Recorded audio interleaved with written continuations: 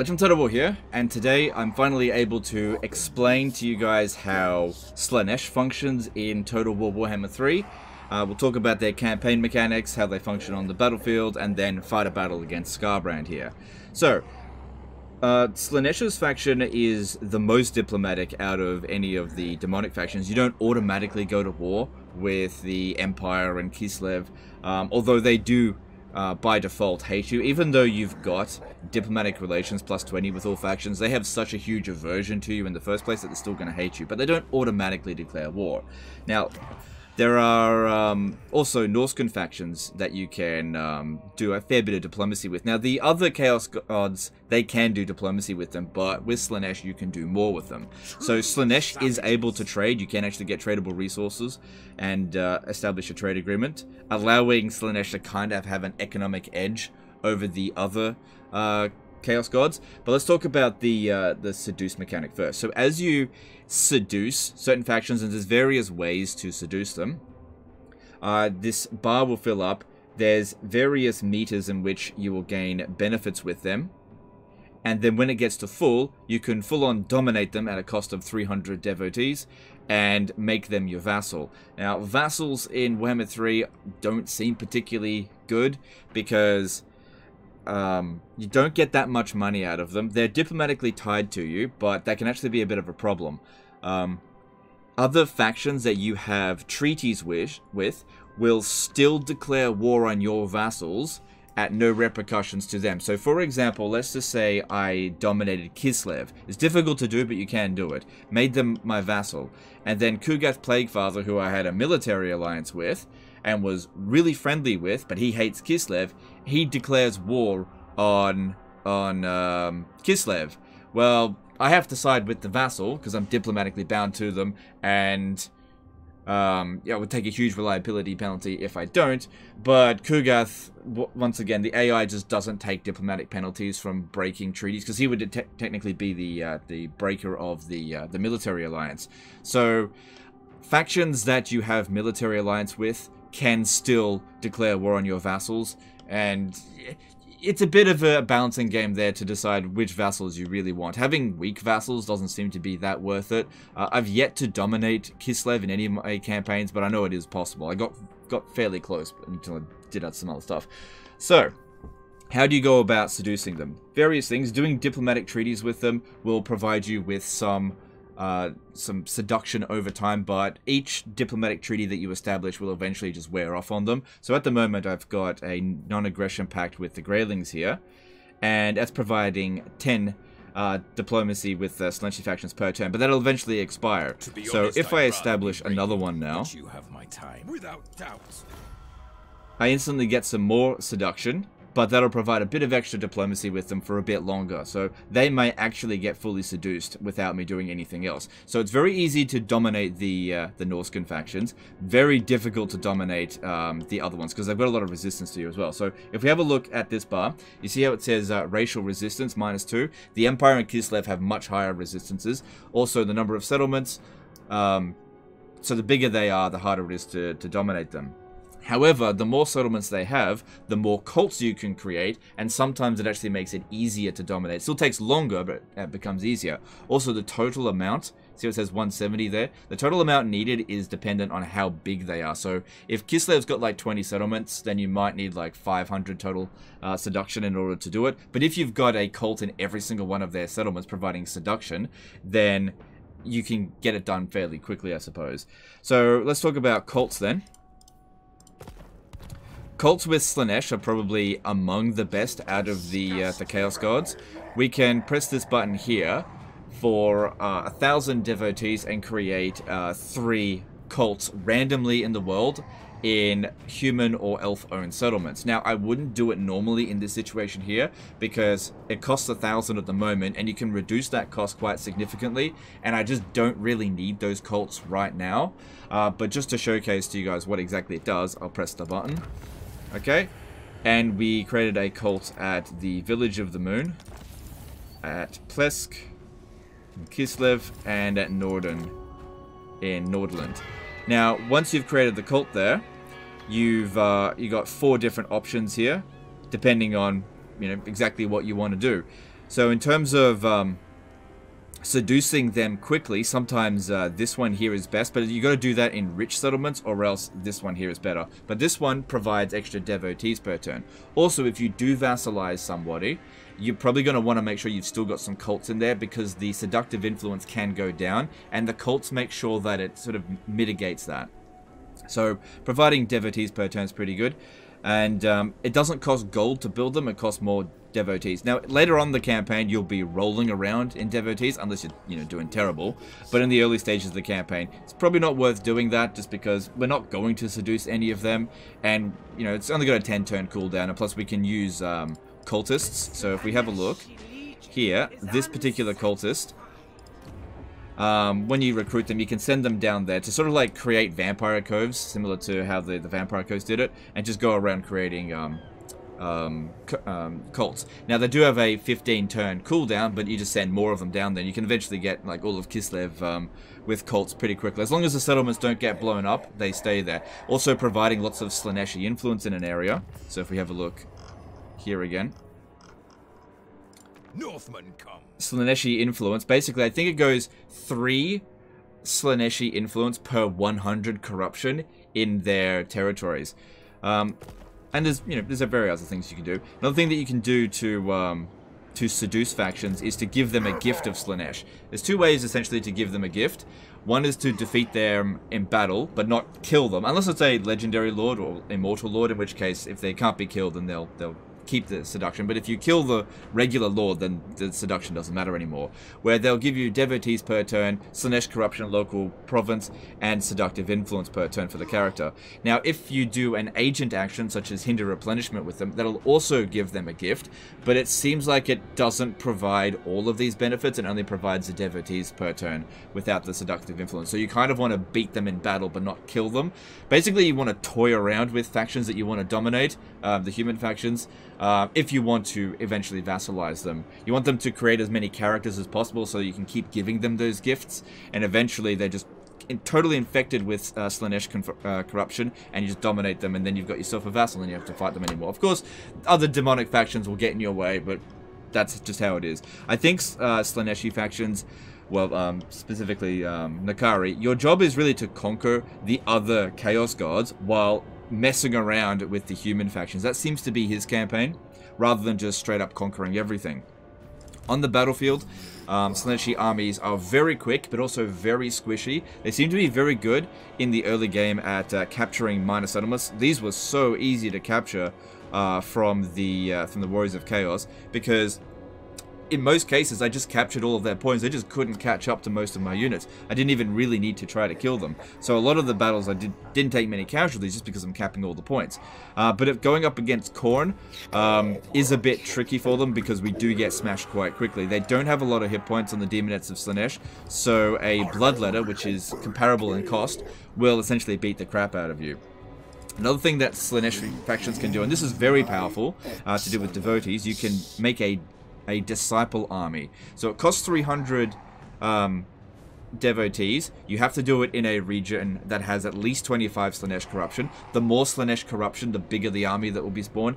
And you also need to make sure you've got a minimum of 10 units in your army. So this army that you spawn costs no upkeep, no money upkeep. It costs devotees per turn, but only like 20.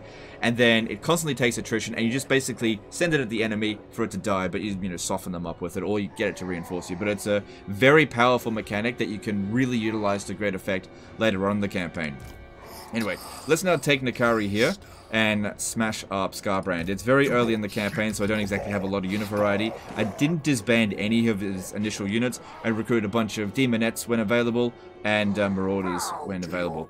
Money was a bit tight, so I would have preferred to have gone more with Demonettes, but money was tight. Anyway, let's jump in here and see how we go.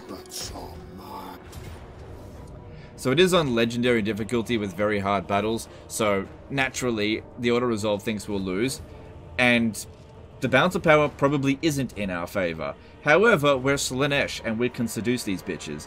So I don't have a lot of budget, and it does take up money from your income.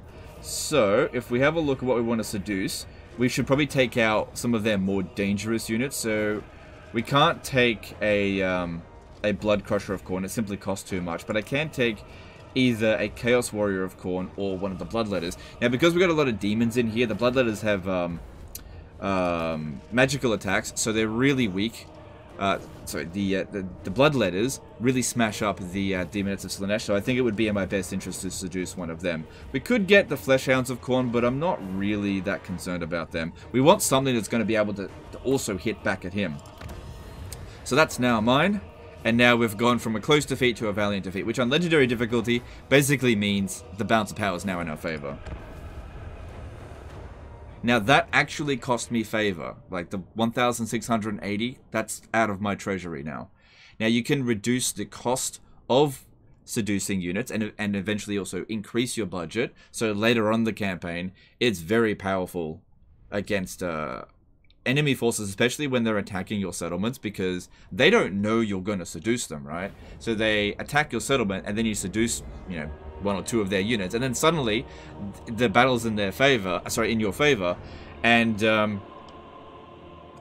they don't withdraw from it, so they're just stuck having to fight the battle, and you just throw the unit away. So at the end of this battle here, I want to make sure that this Bloodletter is actually dead, because if it's not dead, even if I win, he gets it back. But if I just sacrifice it, he doesn't get it back. Alright, so what we want to do here, because we have one particular edge over Khorne, magic and speed, we really want to make use of that. I'm going to send Nakari up there to do just a little bit of magic. I think that shadow magic is significantly better than Slaanesh magic, but Nakari is so damn fast. What I want to do is just go over there and piss him off to get his fast units over here early so we can smash them. I don't want to be fighting his entire army all at once. So that's what we want to focus on here. Oh yeah, you should be up front. You'll be the first to die. Your desires are mine. So eventually this one here can get a Seeker Chariot. That'd be really good, and I've got some good spells on it. I just don't want to go over there and get caught by the Bloodhounds. She's very quick, but Nakari can... I think he can outrun the Fleshhounds. Yeah, he can. He's that fast. But I haven't really gone down his magic line. All I've got is Lash of Slaanesh, which is shit. But it's all I got. Now, he didn't sacrifice to the Blood Throne. Sorry, to the Skull Throne in this. So he doesn't have his Bloodletter summons at the moment. So I can take my time, recharge some Winds of Magic. He is gaining nothing by being defensive here. Whereas I'm just recharging my Winds so we can use it more often. Just stare at him for a bit. See, if he had his summons, I'd probably want to go straight at him to try to limit the amount of times he'll do it. Although in the early game he only has 2, but later on in the campaign he'll get 4 or 5 or 6, and that can be super annoying. You go up against just one Lord, and they can summon 6 Bloodletters, and that can do a lot of damage to you. So I still strongly believe that Khorne is the strongest of the Chaos Gods in terms of how, in the hands of the player. Funnily enough, in the hands of the AI, Khorne actually doesn't really do that well. Doesn't utilize a lot of his mechanics. I think the most annoying to deal with when under AI control is Siege. Alright, this does 100% armor piercing, so we should probably do that on the Chaos Warriors. But yeah, that did 1,000 damage, which, you know, for 6 Winds of Magic is meh, whatever. Melkoth Mystifying Miasma would have done more, but I just didn't want to do that. Now, Nakari himself is very quick. He dishes out a lot of damage, but he's also very squishy. Luckily, he's most vulnerable to missile units, and he ain't got any.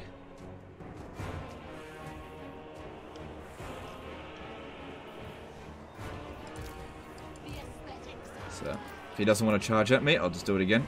Because we don't want to lose all of our army fighting this battle, because we've got to keep fighting afterwards. So just wait, and he'll eventually decide to charge. There we go. Now, like I said, I wanted to piss him off. No, he's not really going for it quite as much. Okay. He's sending some of his infantry behind here. I'm going to see if I can get Scarbrand himself to chase me. Because I just don't want to deal with their entire army all at once. I just want Nakari to just really annoy him. There's nothing he can do to catch me. But yeah, under no circumstance do we actually want to fight Scarbrand in melee. Not on very hard battle difficulty.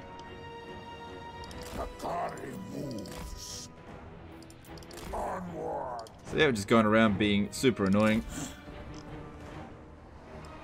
And yeah, having these guys come in here nice and early, this is good. I'm going to charge at them. And these guys here, I'm going to have them fall back to there. And we're going to get rid of this stuff nice and early.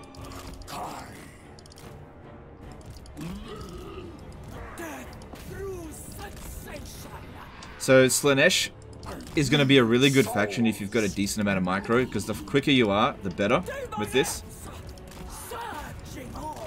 But yeah, if your micro is not the best, probably picking a faction like Nurgle would be better, since you basically need no micro with Nurgle.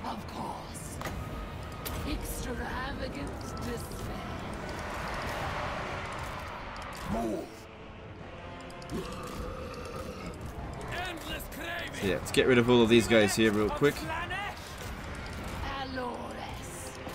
Souls for Slaanesh. We hunt endless craving.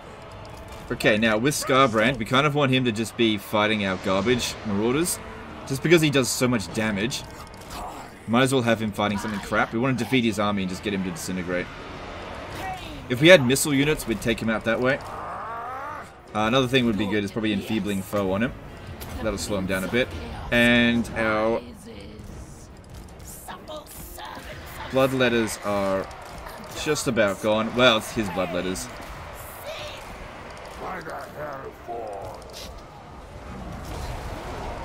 So like I said, I don't want to send Nakari in on Scarbrand. He won't win. No, now we use shadow magic. The darkest of desires. Oh no! That's not good. The AI does do a lot of like anti-hero targeting. Come on, get out of there. Now we're going over here. Come on, I want you to die. You die. Come on, get out of there. Okay, yeah, keep her out of there. Because, yeah, he goes for him. He goes for him. Get out of there. Oh, you can see he's really going for him. Oh, whatever. But we're winning the battle.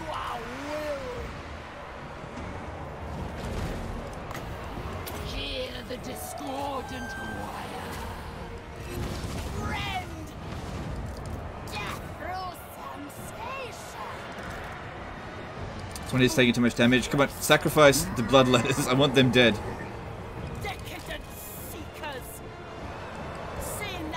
Okay. I think Nakari will do a pretty good job against that blood shrine there.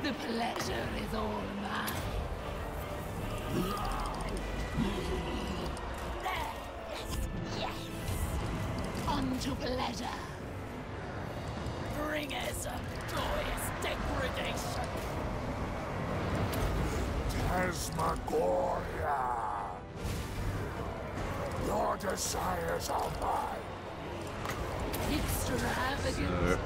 Scarbrand's racking up a pretty good kill count, but he doesn't have Slaughter and Carnage yet, so he's not getting stronger.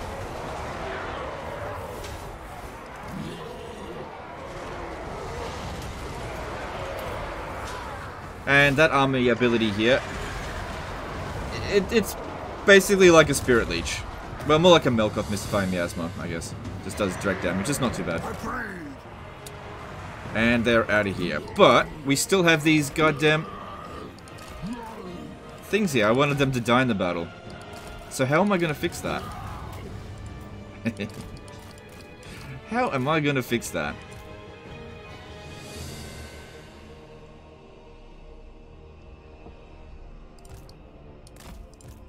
Well, I'm done with you. Goodbye.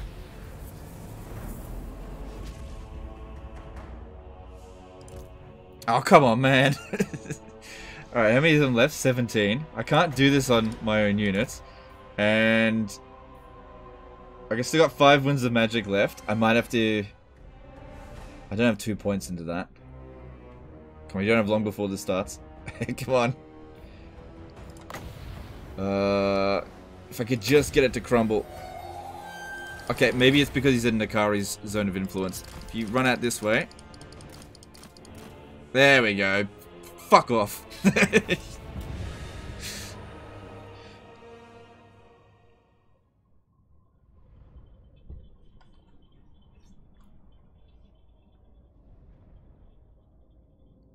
And that's how you can sort of fight as Slaanesh. You sort of use it and abuse it, and toss it away. We probably didn't need to seduce that unit to win the battle, but it definitely made the battle a lot easier. Because yeah, if we didn't wipe it out, it would have just gone straight back over here, and it's fine. It just means another battle. And on higher difficulties, you really don't want to be auto-resolving, especially against Khorne. Khorne seems to be really strong in auto-resolve. So winning the battle, we can get some devotees, or we can get some money. I find that in the early game, Slaanesh is a little bit broke. Later on in the campaign, he'll be slightly richer than other factions, other demonic factions, but gonna need that favor for now.